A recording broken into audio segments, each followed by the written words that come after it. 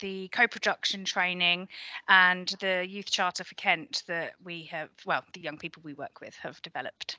So I think one of the really sort of the real advantages of the Head Start program was that actually co-production was built in right from the very beginning. It was always part of the plan. So that meant that we really could get young people involved in every level with everything that we do, really. Right at the beginning as well, the young people said that they wanted there to be training for staff around work, youth voice and co-production. But not only did they want staff to receive the training, young people themselves wanted to deliver that training. So this is what we're going to talk to you about today. So creating the training then. So in autumn 2018, we got young people together from Head Start Kent Speak Out, Kent Youth County Council and Virtual Schools Kent, which we're going to talk to you a bit more about in a second, to plan the co-production training and develop the resources which we use today. So we got young people together to develop an understanding of co-production and why we do it and the benefits of co-production to an organisation and for young people. An insight to young people in Kent, learning about the pressures and stresses they face every day, planning for co-production and how to make it a success for young people and the organisation, and understanding where co-production already happens within services and how to engage with these different groups. So the young people that we work with chose to use Heart's Ladder of Participation as the main focus of their training. So we've got a little bit of a game next. So this is an example of an activity that the young people produced for their in-person training. For those of you that are not so familiar with Heart's Ladder of Participation, the idea is very simply that on each rung or each number there is a different level of participation and involvement. And so, different pieces of work and different projects will sit on different sort of levels within that ladder. So when we are, if you picture the scene, we're in a room, we've got a big you've got a big ladder in front of us on like laminated because we're posh, and then each group has an envelope. And so in your envelope, you'll have some scenarios. So what I'm going to do is we're going to put the scenarios up. And if you want to just pop in the chat, sort of what number of the ladder rungs you think they would sit at. So scenario 1, please, Zoe. So imagine you're a young person, you're sitting on an interview panel and a part of a group of young people interviewing 3 candidates for a new participation worker. So in the chat, have a little think, what rung of the ladder do you think? And we are aware that's a very small bit of information. So, go, what's your instinct? What rung of the ladder do you think scenario 1 would be?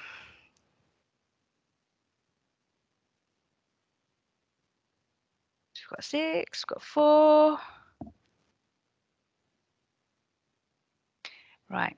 So then we have another scenario. And this time, what I want you to do is think about, if we're going to give you some different information, does that change where you think on the ladder it would go? So scenario part B.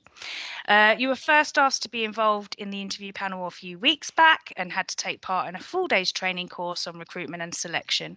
You spent time going through the job description and personal specification, agreed the 4 questions to ask the candidates, and set a task for the candidates to come prepared with. So now that you've had any more information, do you think that goes higher on the ladder, lower on the ladder? What are we thinking? Still got quite a few at 6. Right. So it's at this point that everyone in the room goes, well, we'd put it higher. And there's other people looking and being like, well, hold on, that isn't what we'd put. And that's because the young people are quite sneaky, because actually the different groups have different scenarios. So this is scenario part B, and then we've got part C, which is you got a text from a worker yesterday inviting you to take part. When you arrived today, you were given a list of questions to ask and told the names of the candidates. So as you can see from the previous scenario to this scenario, actually this scenario, part C, would be lower on the ladder, because we are just sort of shoving a young person in a room to do an interview without that preparation, that training, and things like that. So yeah. Sorry. So that was an actual example used in the training. Thanks, Hannah. So, as we said a minute ago, one of the groups that took part is HeadStart Kent's Speak Outs. So, our Speak Outs are for young people aged 10 to 16 who have an interest in building their resilience or who have been highlighted to us by youth hubs that need support in building their resilience. So, the meetings are fun and interactive. Unfortunately, due to this the C word, the COVID that's been happening for the last year, we have moved those online, but we do still try to make them as interactive as possible. Our local speak outs, which we currently have 3 running, meet fortnightly, and then every month we come together in a central speak out at Kent Youth Voice. Hannah would also like me to point out at this point that in that image, it is not her telling off the young people, that is just her pointing. That photo gets used so often, and it always makes me cringe because it looks like I'm shouting at people when I really wasn't. Okay, another one of the groups that we were involved is the Kent Youth County Council, and they are our elected body of young people in Kent. We elect around 40 young people as members each year, and then 40 deputies. They work on campaigns, but also this is where our elected members of UK Youth Parliament come from as well. So yes, the last group that we spoke about was Virtual Schools Kent, or VSK. So VSK is run by a different participation team to Hannah and myself, and they facilitate various young people's youth councils across the county. So they have a super council for children who are in care, and that is aged from 7 to 11. They then have a children and young people's council for young people aged 11 to 16, and then a young adults council for young people aged 16 plus. So we brought all those 3 groups together for a training day, and then we actually rolled out the in-person training. So small groups of young people undertake 2 days of train the trainer training, in which they look at the sessions and the resources, they adapt it to deliver it how they want, so where they might mix up the icebreakers, etc. We've trained over 80 members of staff before COVID happened. Lots of these people came from KCC, obviously.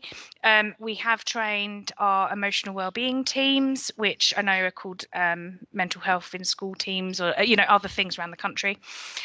We also trained staff who attended our annual Big Conversation, which is an event for young people where they take like different workshops around resilience and emotional well-being, and staff feedback from that was that actually they didn't have anything to do when the young people were in workshops. So of course we got some young people and they trained them in co-production while their young people were in workshops.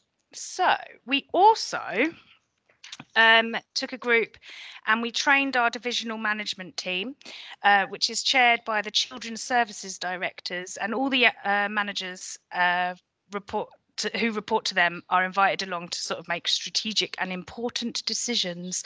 So yeah, very serious meeting. Lots of big bosses there, and the young people train them. As part of that training, we ask people to write pledges, and so we get them to hold up their pledge, usually on a very fluorescent piece of card, and take photos and put them on the social media so that actually we are holding them account for the pledges they've made. So at the beginning of the pandemic, when everyone went into lockdown, obviously we couldn't go and do co-production training in real life. So we went and spoke to the young people because we still had a lot of requests coming in for co-production training to be happening. And they decided that actually maybe we could move the co-production online. So the e-learning was created. So the young people again were at the heart of how this was developed, and due to the successes of the escape rooms and murder mysteries which we developed over the lockdown period to keep our young people engaged, they decided that they wanted to produce some form of escape room or murder mystery as part of their co-production e-learning. So we were really lucky actually that in Kent we have learning solution developers, and our learning solution developer Louise, well, that was a bit of a mouthful, worked with us sometimes very patiently to build our e-learning. So we're now going to show you one of the activities within our e-learning. Okay, so this is an example. We've adapted it for the e-learning, but this is the sort of idea around the murder mystery escape room type.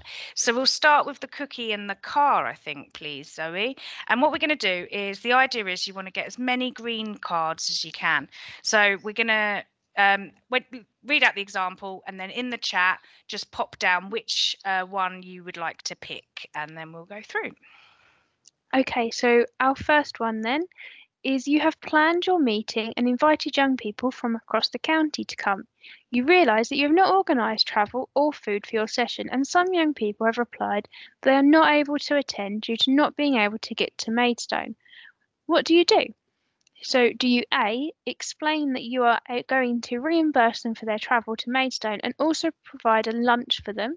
Or do you B, explain to the young people that you are sorry they are not able to attend and find somebody different? So pop in the chat. Do you think it's A or B?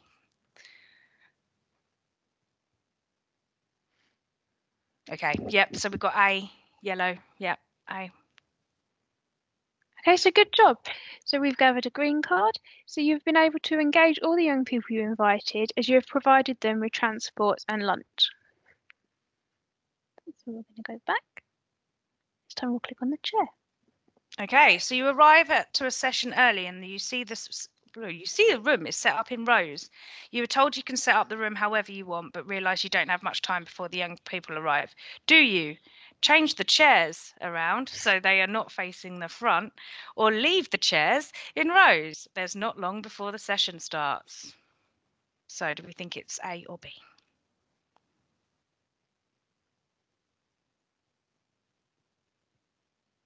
Okay, we're going with A, please, Zoe.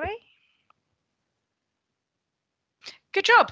The young people seem more relaxed. This has made it easier for them to become involved and win the session you have planned. Okay, so we'll go for our calendar. So the calendar then is you have been asked to set up a meeting with a group of young people. Looking at your calendar, there are several dates for which you choose from. You talk to your co-worker and they help you narrow your choices down to 2 days. What day do you choose? Do you choose the 17th of May at 3:30 or the 10th of July at 4 p.m.?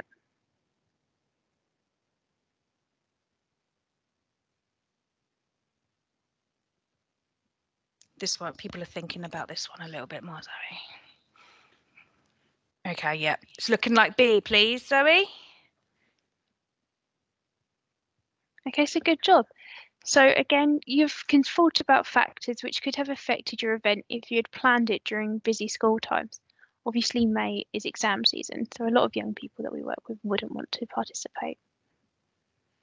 Oh, I have to click again on the next one, don't I? Sorry.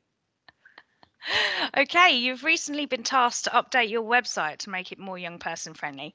You have a group of young people you've been working with who could help you co-design the site. What do you do? So you could offer to the young people in the group you're working with to co-design the website with you. With young people on board, you hope this will make the website more accessible, or ask the group that you are working with for their ideas. It might be that they do not work and therefore you're able to plan the website on your own, which will make it easier for you. What do we think, team?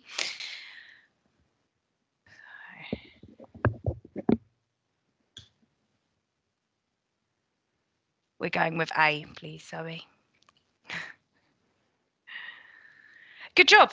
The young people worked with you to design your website. You designed it in accordance with their ideas and have noticed an increase in engagement with the website. Which means our last one then is our dictionary. So you plan your session and realise that the slides have a lot of abbreviations on them and jargon. You consider taking them out, but you have spent a lot of time creating your PowerPoint and it would take a lot of time to go back and change them. You ask a co-worker for support and they give you some advice. What do you do? Do you go back and change the slides to ensure that they can be understood by all? Or do you just leave the slides? It will take you too long to complete and you'll just try as it is.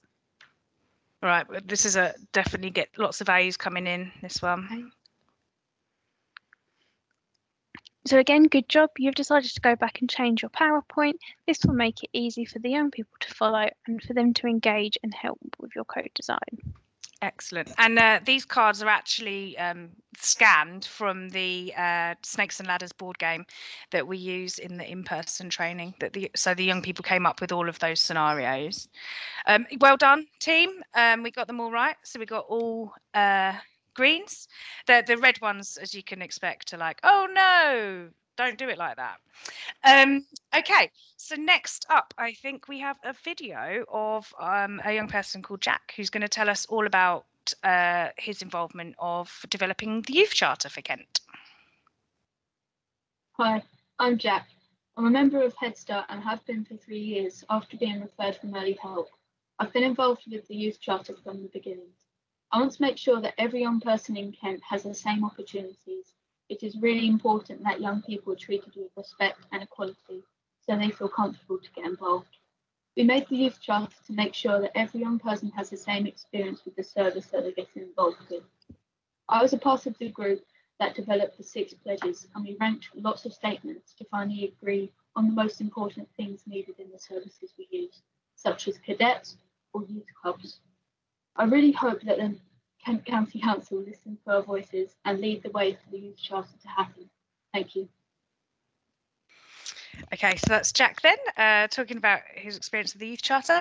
We were tasked with developing a Youth Charter because we knew that all around Kent there was loads of really good work about youth voice, co-production happening, but there wasn't really anything to bring it together, and there wasn't really enough opportunities for staff and practitioners to sort of reflect on what they're doing and then make improvements. It was also highlighted that young people felt that they didn't necessarily know what to do or where to go if if the service they were receiving wasn't what they expected or they wanted to make a complaint. So we went to 29 different groups of young people, including special schools, a PRU, and various other groups, and they ranked some statements. They came up with statements, and we collated that all together, and then basically got together of another group of young people. So again, the Speak Out young people from HeadStart, the KYCC young people, and a VSK, Children Care Council's young people, got them all together in one day for them to actually sit down and write the youth charter. You can see here we've got our pledges, they're the main titles. Of course, we wanted, the plan was that we wanted young people to come up with one nice design, and young people don't always do what we want like that. So we've actually got 2 versions of the design.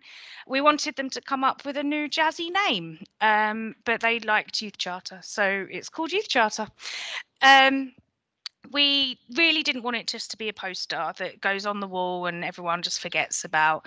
So yes, there is a poster which you can see there, but it's also got a range of activities and workshops for both staff, young people, to work either together or in like a sort of workshop or in their youth club, to really like look at where they're at with the youth charter and what they can do to improve. We really wanted opportunities for young people to lead those sessions and just have a whole range of different opportunities going on. So yeah, you can sign up through our Resilience Hub website, which basically when you sign up, you get an editable version of the poster, so that you can change the top bit there that says to your sort of strap line or your, what's it called, mission statement, that's what it's called. And then at the bottom, it's also editable, so we've got on there our comments, feedback and complaints procedure, but so people can put their own on there and update with your own logos and things like that. So yeah, that is our youth charter. I think